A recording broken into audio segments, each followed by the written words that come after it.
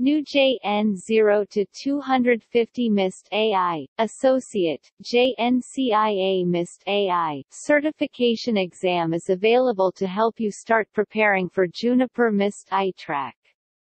Mist AI, Associate, JNCIA-Mist AI, is the associate level of Juniper Mist AI track, which requires to complete JN0-250 exam successfully. Actual JN0-250 exam dumps with real questions and answers are online to help you pass the Mist AI, Associate, JNCIA-Mist AI, certification exam in the first attempt.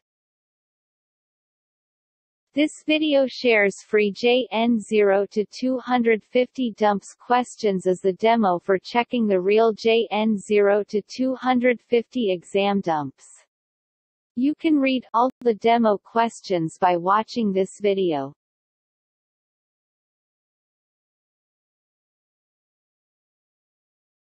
Question number 1. Which statement is correct about the Mist API? A. Proprietary tools are required to use the Mist API. B. The Mist API is part of the basic subscription. C. You need one AP connected to use the Mist API. D.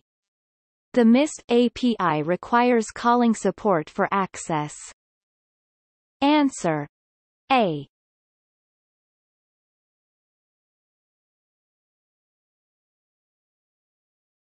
Question number 2.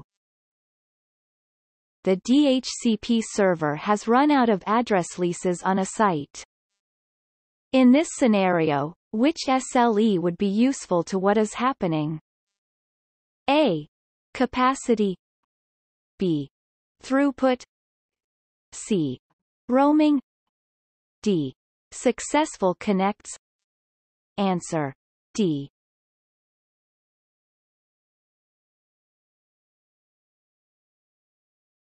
Question number 3.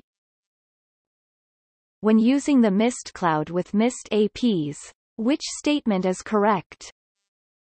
A. User data is terminated in the cloud and run through a firewall. B. User data is compressed and terminated in the cloud. C. User data is terminated in the cloud and forwarded. D. User data is bridged locally. Answer. D.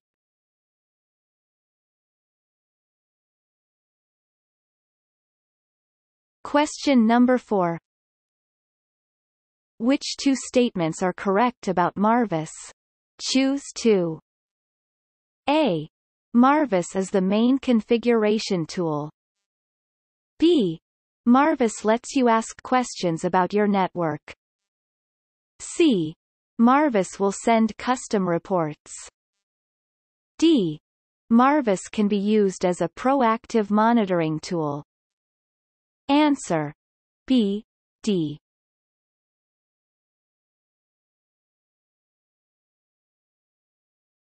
Question number 5. Which device is responsible for roaming decisions? A. User.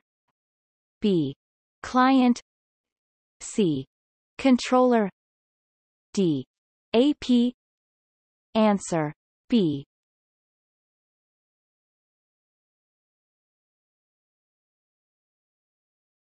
Question number 6. Which organization is responsible for WLAN standards? A. FCC. B. IEEE. C. IETF. D. ISO. Answer. B.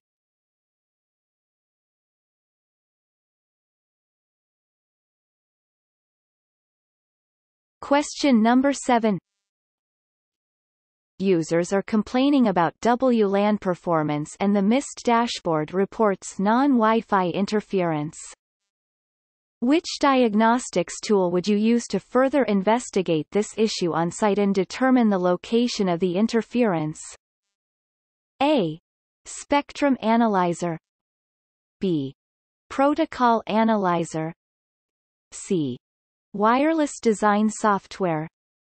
D. WLAN scanner. Answer A.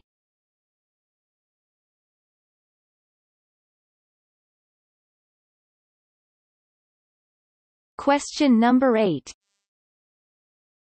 You configured an 802.11 NAP to use the 2.4 GHz frequency band and 20 MHz channel width.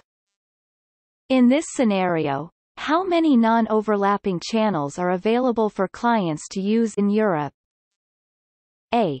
11. B. 4. C. 1. D. 6. Answer B.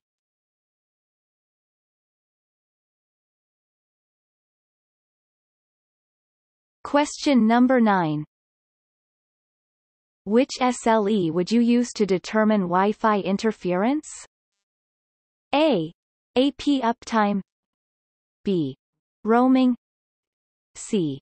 Successful connects. D. Capacity. Answer D.